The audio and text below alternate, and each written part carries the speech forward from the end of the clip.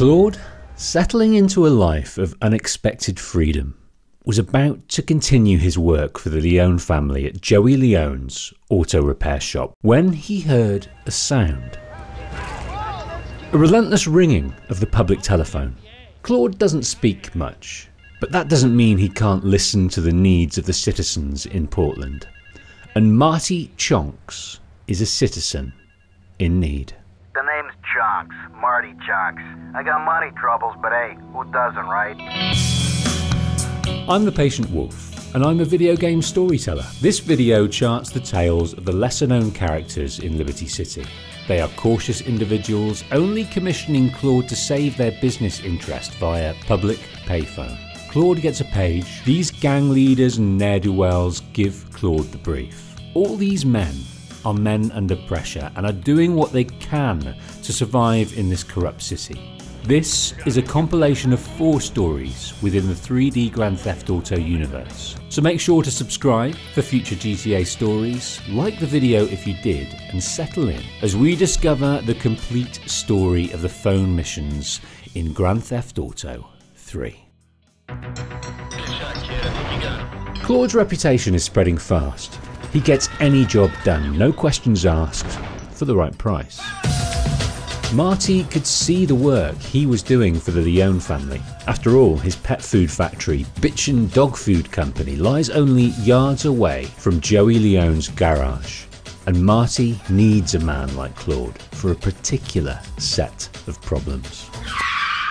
Marty had dug himself a hole, all in the name of saving his failing company. He has borrowed more and more to keep his empire alive, but the tide is getting too strong. It's not entirely bad management. Liberty City voted to clamp down on dog ownership in the city in a bid to clear up the mess from the sidewalks.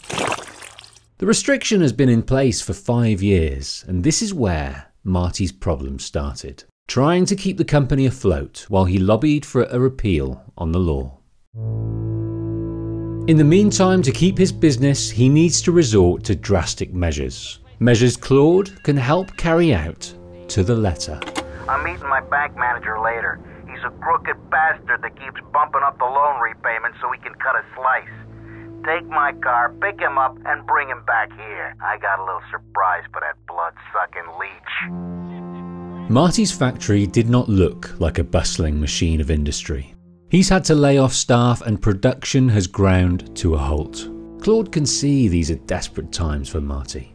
But if he still has money to pay Claude, he'll happily be his guy. He picks up the bank manager looking to squeeze the final drops of blood from the stone. Ah, Mr. Chonks sent you, did he? Let's go and pay the fellow a visit. Claude's job is simple. A taxi service. He can do that no problem. Makes a relaxing change from some of the work he had been carrying out for the Leones of late. On dropping off the bank manager, Claude could not resist sticking around to see just what this surprise could be. Get your hands off me arse! The final words of the bank manager, Marty choosing the last resort to end his problems. Claude is used to that. He disposes of the car so no tracks leading back to himself or Marty. The acts of a desperate man, still in the hole, Claude knows this won't be the last job he'll do for him.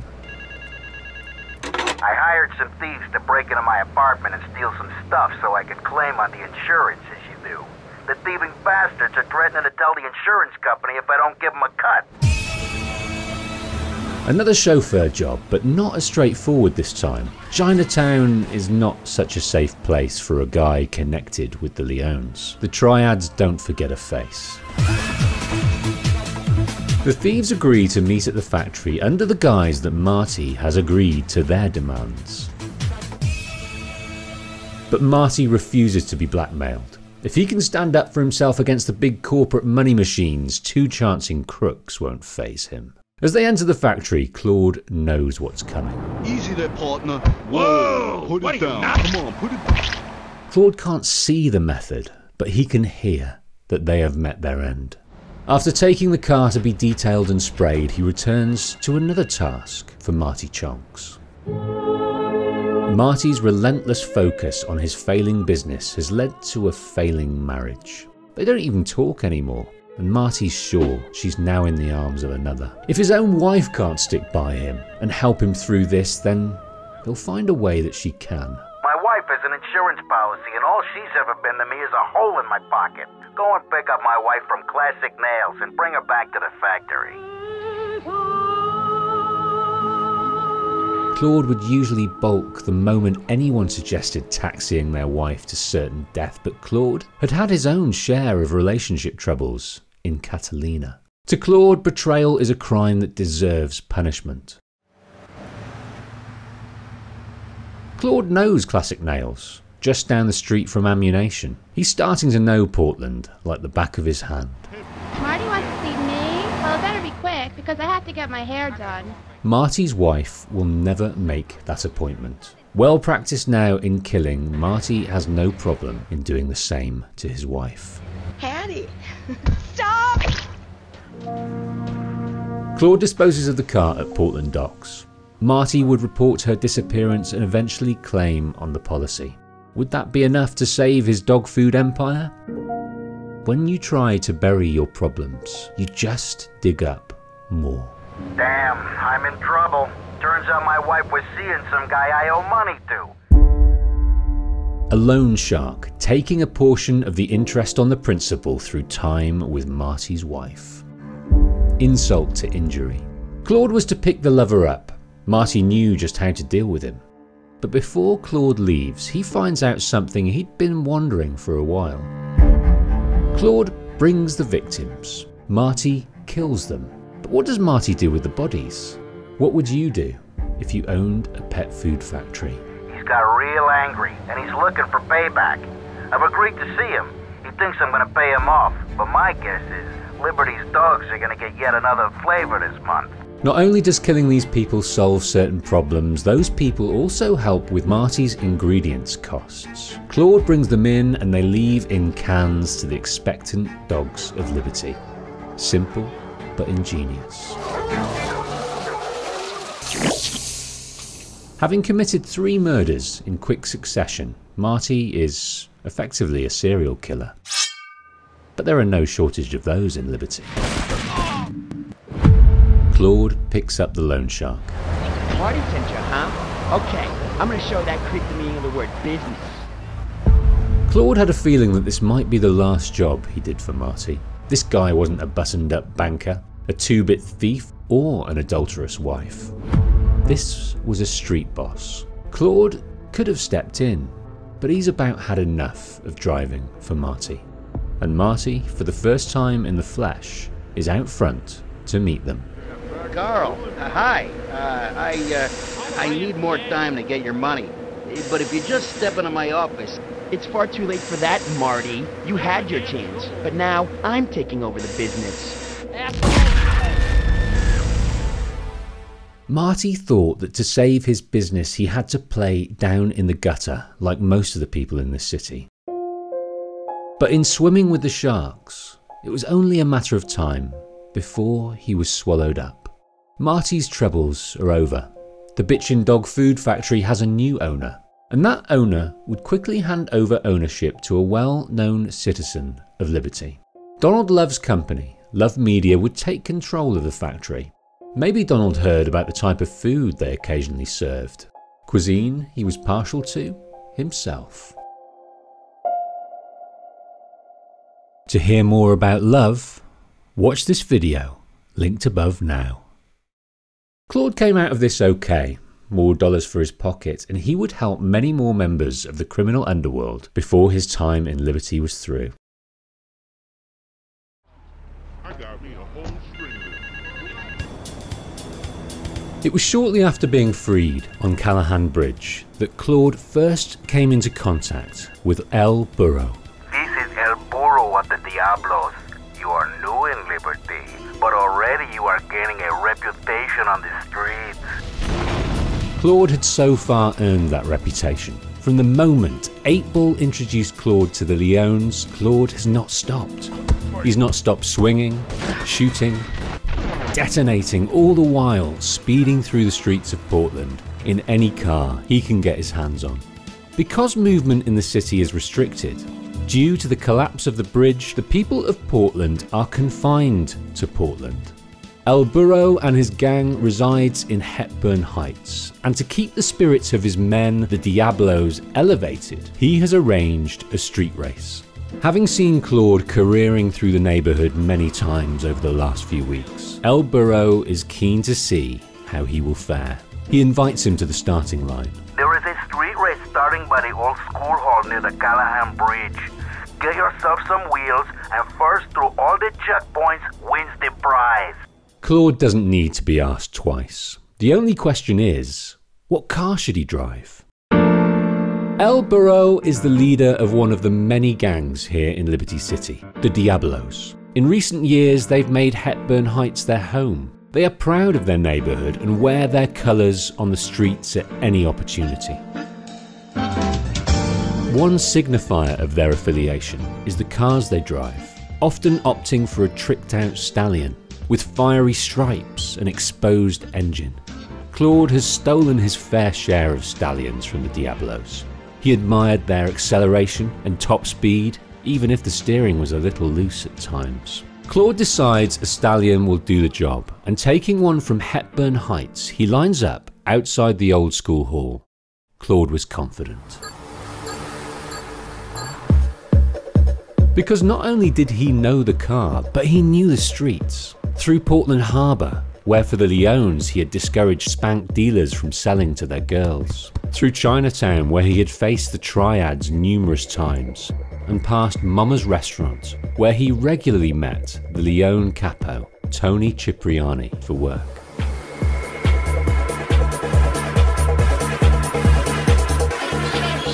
Claude wanted to win, but he knew this was not just about the race.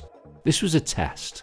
El Burro needed a capable man behind both trigger and wheel, and because of this race, the rumours he had heard and the carnage he had witnessed, he had found his man. El Burro is a proud leader, a proud businessman. He has made his money in the pornography industry over many years. No small part of that success is down to what he is proud of most. I started my exotic entertainment business with nothing but the sizable contents of my leather pants. But both that contents and his pornography business are being threatened. Many of the gangs of Portland are trying to muscle in on what is a profitable business. A gang of no-goods has threatened to remove my starring member if I don't pay them a cut. 3 years prior, the Diablos won Hepburn Heights from the Leone family. They were pleased to have gained ground, but El Burro was saddened that the Leones were able to protect their claim of the red light district, of which El Burro has long coveted control. The red light district is the heart of the exotic here in Liberty City, with sex bars, cinemas, where the best people of the industry make their home. His business would have soared had the Diablos taken control.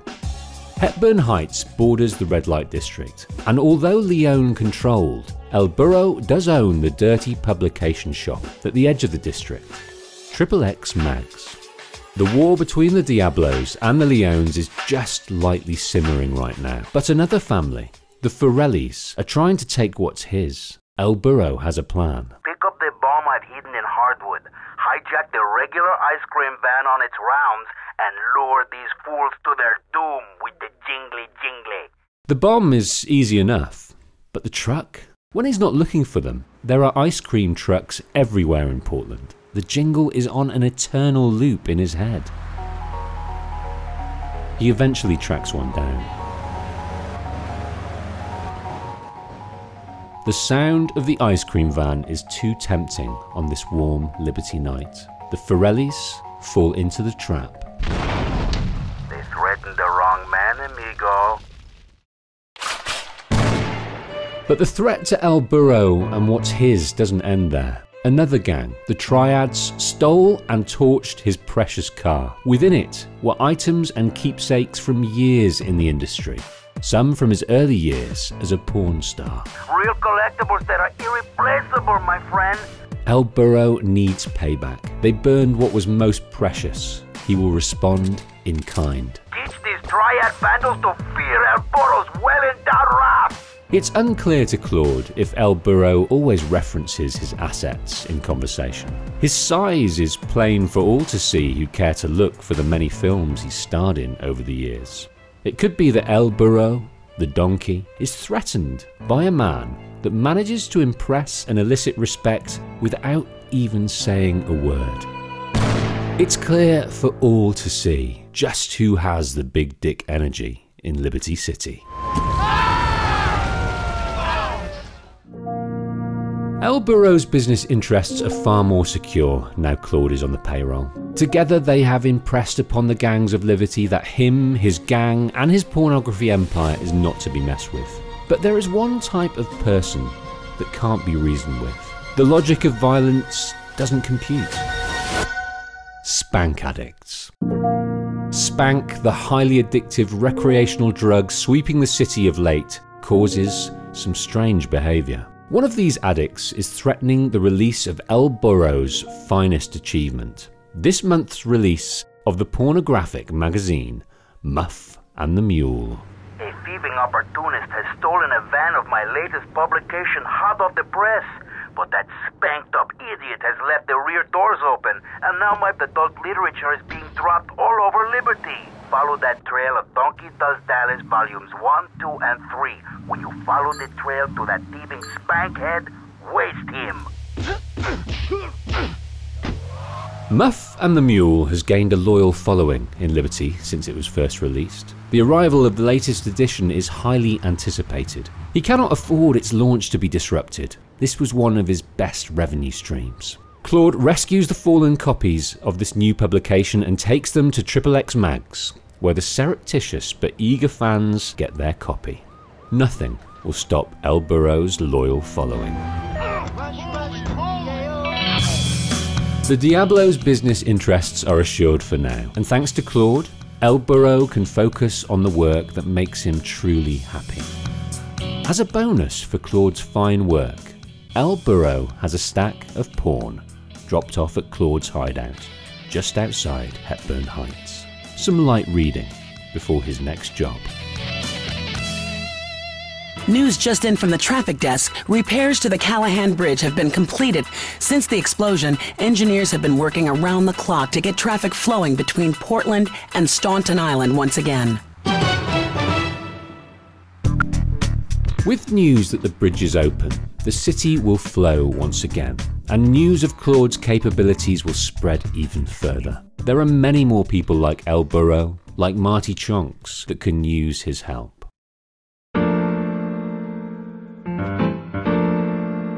Liberty City is back in business.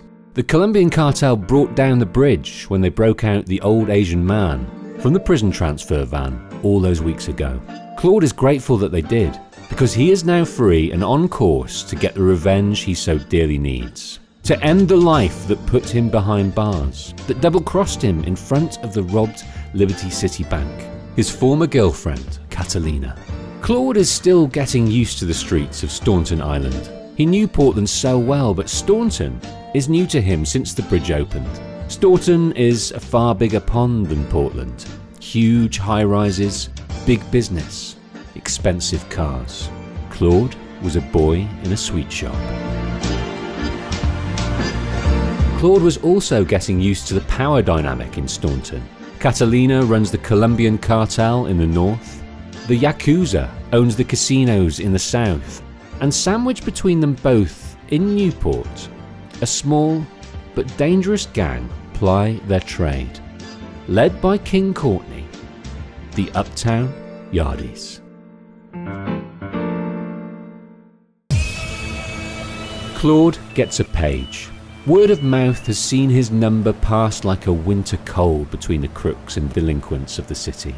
He is directed to a payphone outside the Liberty City campus in Espatria. This is King Courtney.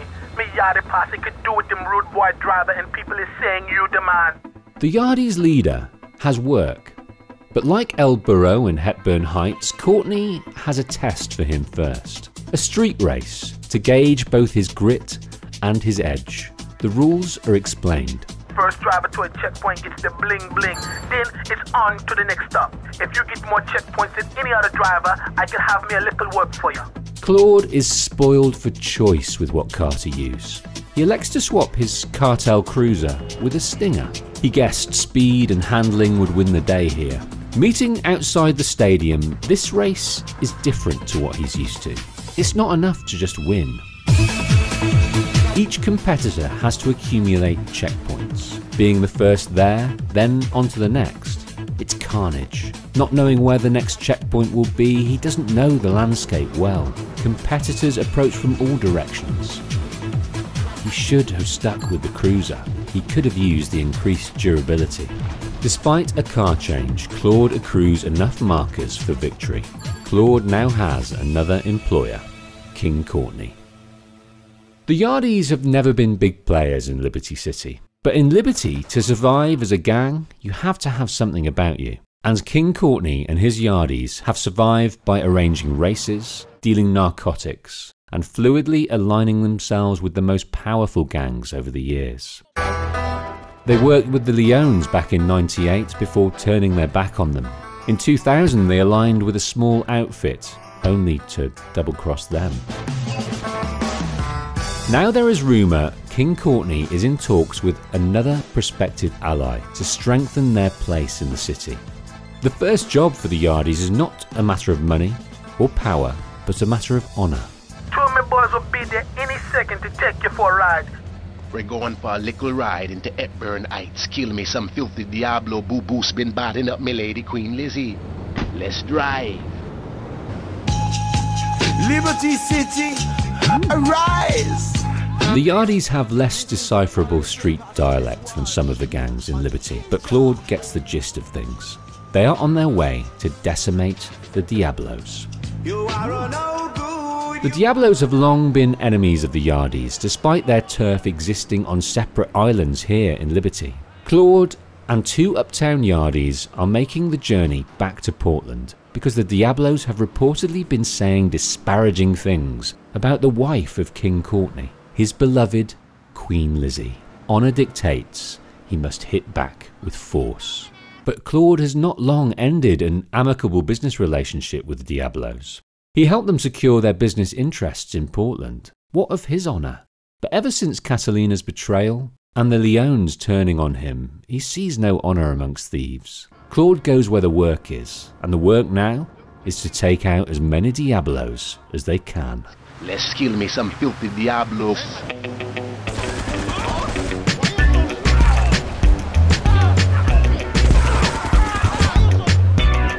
Before the cops can descend, they head back to safe ground in Newport. Okay, you're the kind of man we like as friend now. You're Irie man, real shooter. A real shooter? He had to be. To survive this city, and to survive what is still to come in his dealings with the uptown Yardies. Queen Lizzie's honour is restored, a woman King Courtney loves dearly, nearly as much as the racing and fast cars that Yardies involve themselves with. A subject that Claude can help them with now. King Courtney with news of the job. I want you to steal me some gang cars so we can do some naughty thing on our enemy turf. Drop them off at the garage in Newport and hear this. They're no use to me, all broke up now. The Yardies were preparing for something big. Claude is charged with collecting tools for what looked to Claude as an all-out war. To round up gang cars so the Yardies can mount surprise attacks on each of their enemies in Liberty. A Diablo stallion from Hepburn Heights. He would have preferred not to return here so soon. A Yakuza Stinger from South Staunton. There's always one at Asuka's condo. And back on Leone turf in Portland, a Mafia Sentinel. Under fire, he robs one outside Salvatore's Gentleman's Club. Claude returns them to Newport unscathed. Another job and more dollars for the war chest. Despite Claude's reputation for no-nonsense work, for no questions asked, Claude wondered what the Yardies were planning. This felt like a power play. Claude would soon find out. For Claude's final job, King Courtney's instructions are short. Now hear this. Get your little self over to Bedford Point. There's a stash in an old jalopy. I need quick smart now. On the clock, Claude makes it to the stash hidden in the Esperanto. Inside isn't a stash, but a letter from the woman he hated most in the world, Catalina. King Courtney has aligned the Yardies to Catalina's Colombian cartel. They will provide muscle and help with spank distribution. In turn, they will receive strength, power, and riches. Their future assured. That was what the gang car theft was for. Part of their plans to take ultimate control of Liberty, to expand their spank empire. The Yardies and King Courtney are survivors, and they are looking to stand with the victors in this war of Liberty City.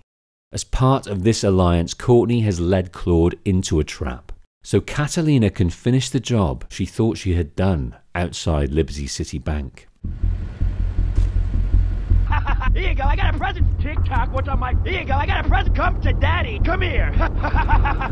Spank, the highly addictive new drug in the city, eventually drives heavy users to psychosis. Here you go, I got a present. Catalina has rigged van loads of these users with explosives, wound them up, and now let them loose on Claude. But the Yardies and Catalina forget that Claude is a real shooter, an arm to the teeth.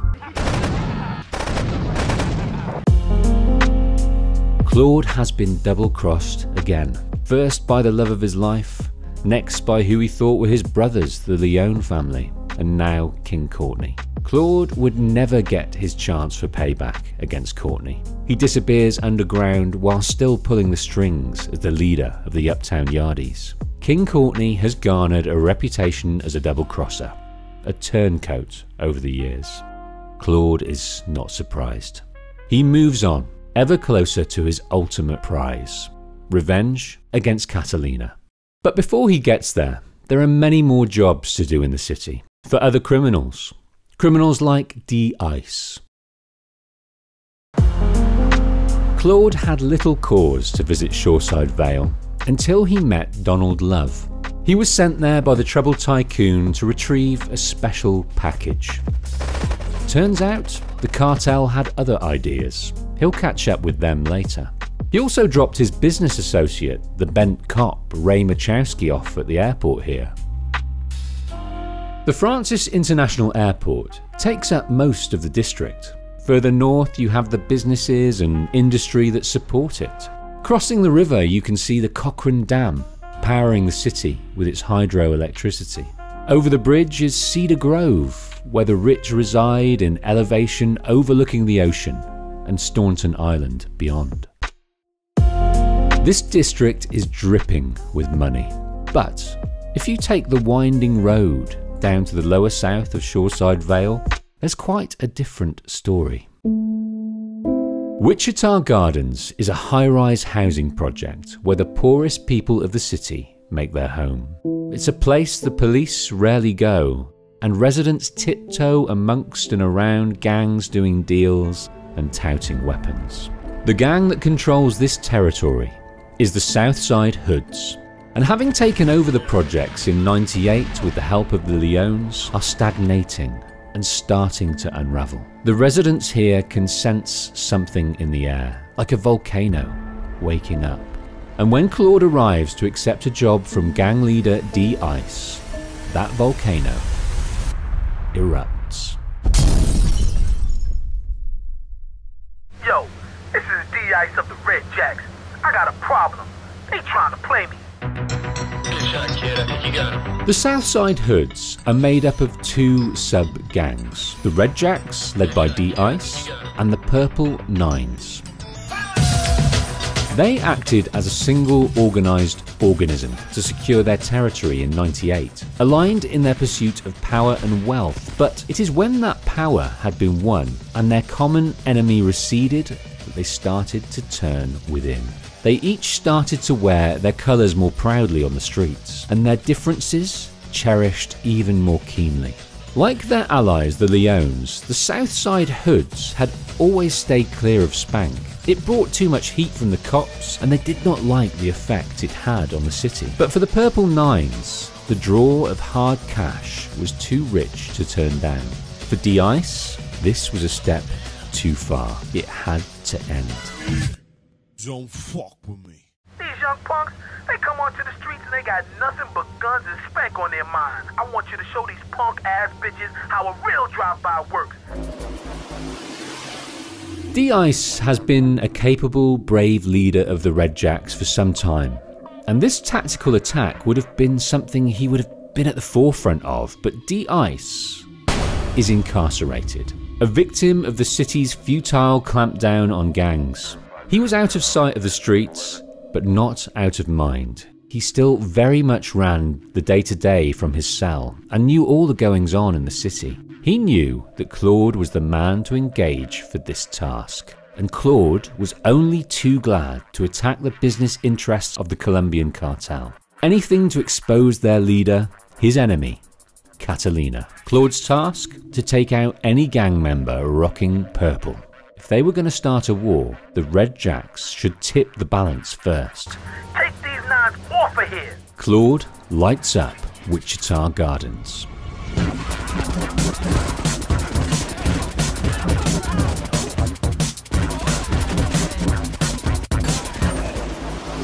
With their numbers culled on the streets, next, D-Ice needs to focus on their spank enterprise. These bitches got armored cars and now they're running spank and slinging it to brothers with no fear. To preserve their interests, the Purple Nines have invested heavily in security and protection. Their vehicles have been armored to the teeth to protect the spank within. A drive-by Uzi won't touch it. They need something far more probing. There's a car parked up the way. There's some stuff in there to put these sissies on blast and wreck all their armored stuff. Claude had been enjoying playing with the toys supplied to him by 8-Ball. There's nothing better to get a job done than rigging a car to blow.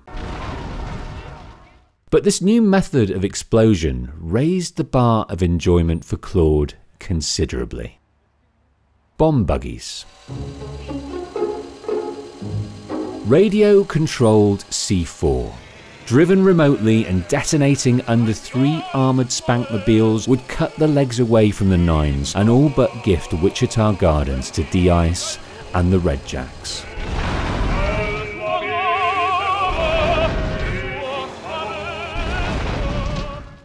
Although they were winning on points, D-Ice needed to knock them on the canvas. Out for the count. This would prove difficult.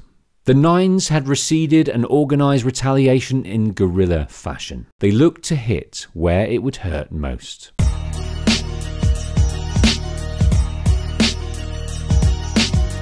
Every gang loved their car.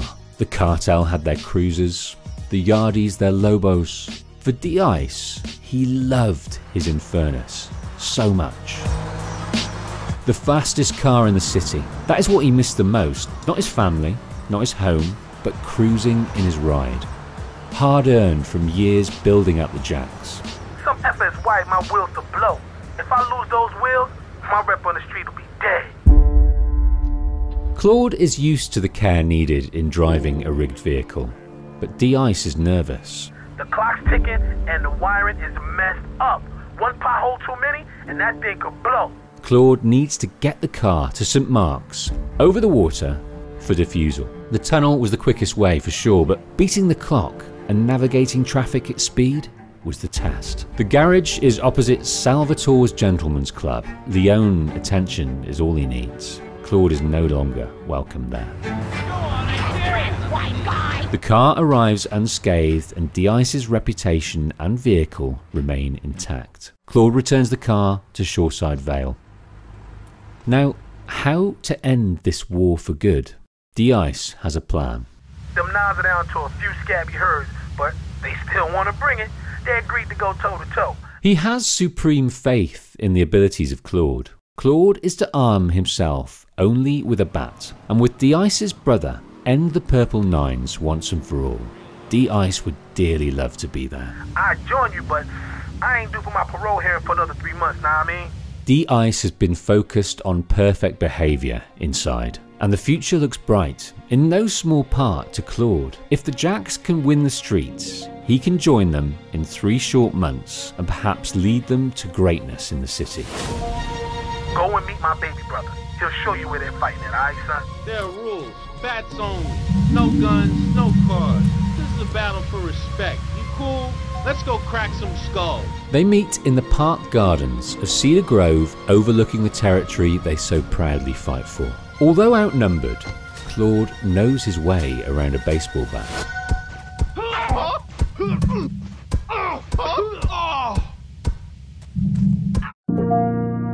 The Purple Nines are down. Their final innings over. The Red Jacks victorious. This would be the last task Claude would do for the Jacks. Their destiny was now their own to safeguard. But Claude would walk away from Wichita Gardens knowing that he was one step closer to getting Catalina out in the open. He had stripped the Colombian cartel of one of its allies, a sales linchpin in their Spank empire. Claude didn't know it, but very soon, only minutes away from here at Cochrane Dam, Claude would finally get his chance at revenge. And if you would like to see the complete story of that revenge, check out my story of Grand Theft Auto 3 on the link above now and in the description. Like the video if you did, and if you're not subscribed, make sure you are, and thank you so much to my patrons who contribute to give me the time and space to make these videos for you. If you'd like to support me and get ad-free advanced access to all my videos, head over to Patreon, link on the screen now. I'm the Patient Wolf, and this has been the story of the phone missions in Grand Theft Auto 3.